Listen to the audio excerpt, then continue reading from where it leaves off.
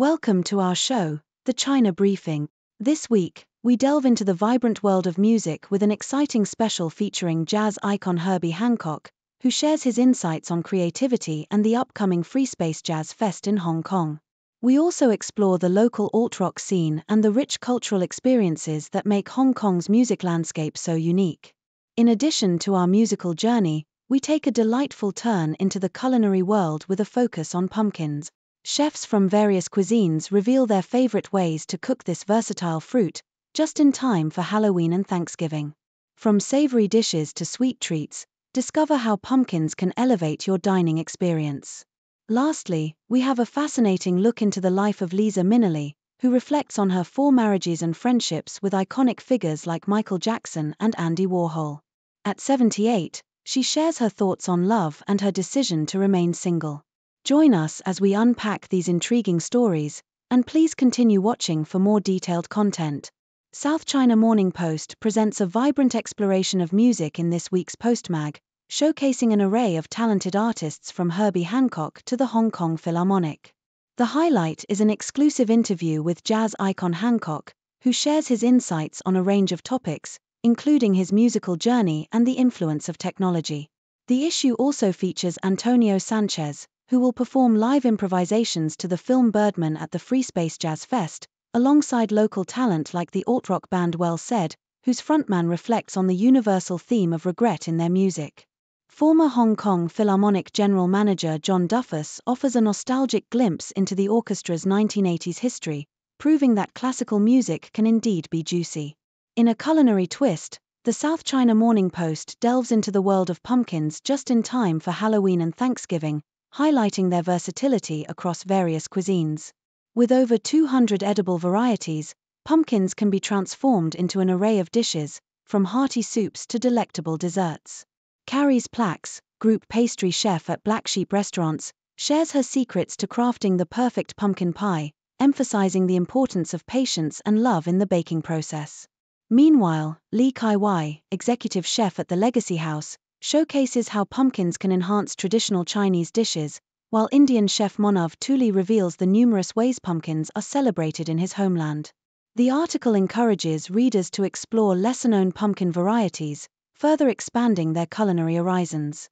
In an intimate interview with the South China Morning Post, Liza Minnelli opens up about her life and relationships, reflecting on her 4 ex-husbands and her connections with iconic figures like Andy Warhol and Michael Jackson. Minnelli, the daughter of Judy Garland, shares her experiences with each husband, from her tumultuous marriage to Peter Allen, who was openly gay, to her friendship with Jack Haley Jr., despite their infidelity issues. Her 3rd marriage to Mark Jarreau ended in heartbreak after multiple miscarriages, while her 4th, with David Jest, was marred by accusations of abuse. Now, at 78, Minnelli has decided against marriage, preferring to cherish her friendships and the memories of her extraordinary life.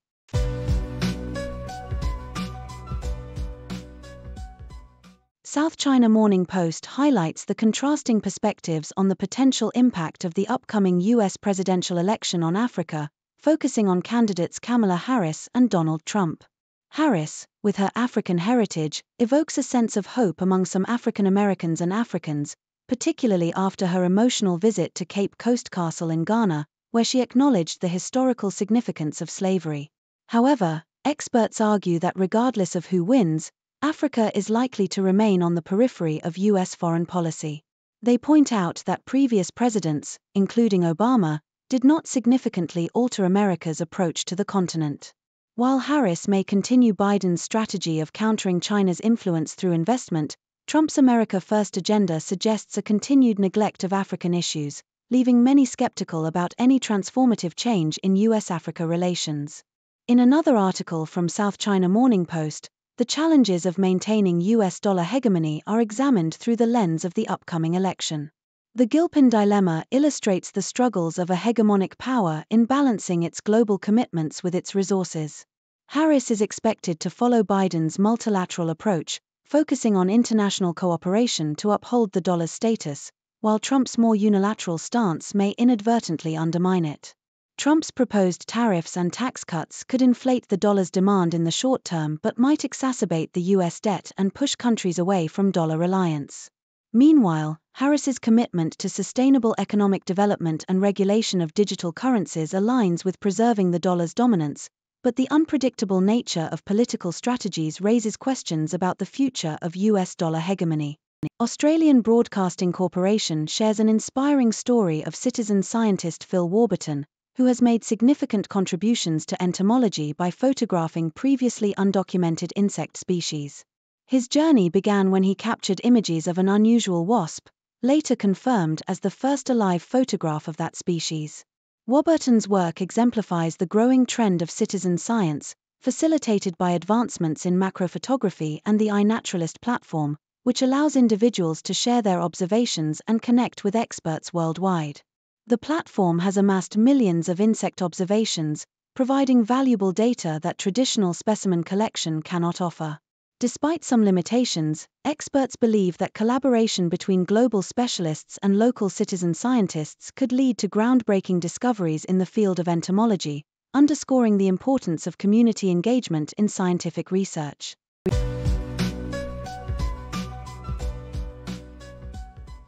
Nikkei Asia highlights the transformative journey of Asia's credit markets, tracing their evolution from being heavily bank-dominated to a more diversified landscape.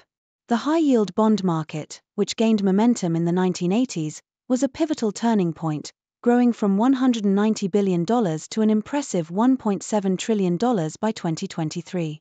As global financial markets embrace technology and deregulation, the rise of securitization further reshaped the credit environment, culminating in a $2 trillion asset-backed securities market by 2007.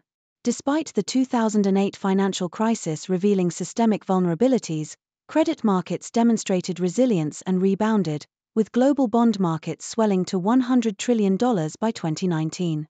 The Asia-Pacific region, particularly Japan, now presents a compelling opportunity for investors, as companies seek flexible financing solutions amid a landscape still dominated by bank capital.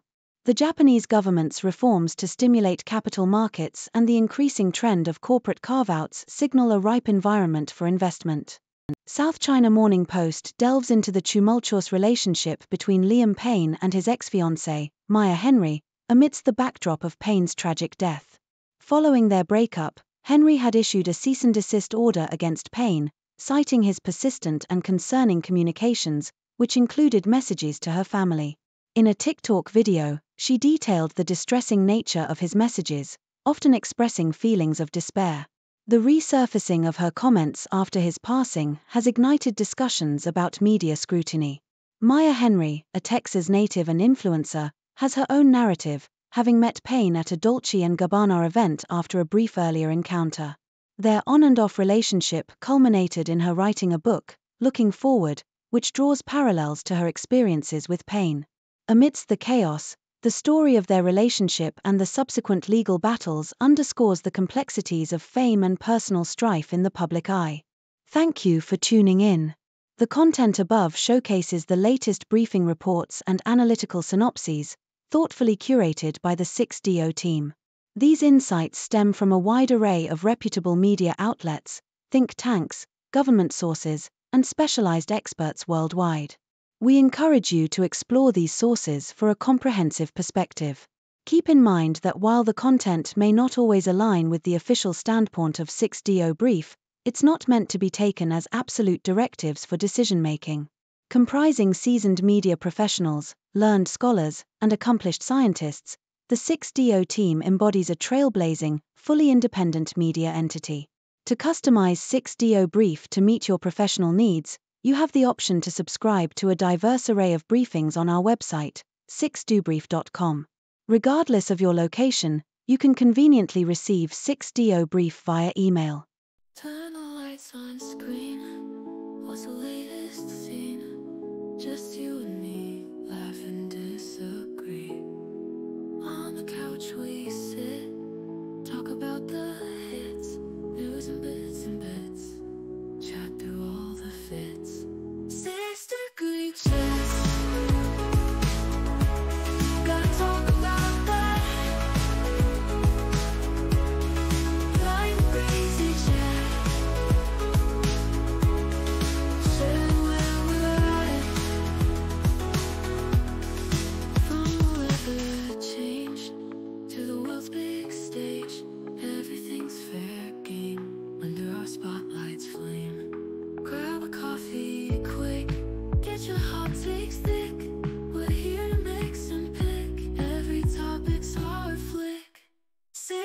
degree chest. Gotta talk about that. Like crazy jet. Share where we're at. Grab a coffee quick. Get your heart taste thick. We're here to mix and pick. Every topic's our flick. 6 degree chest.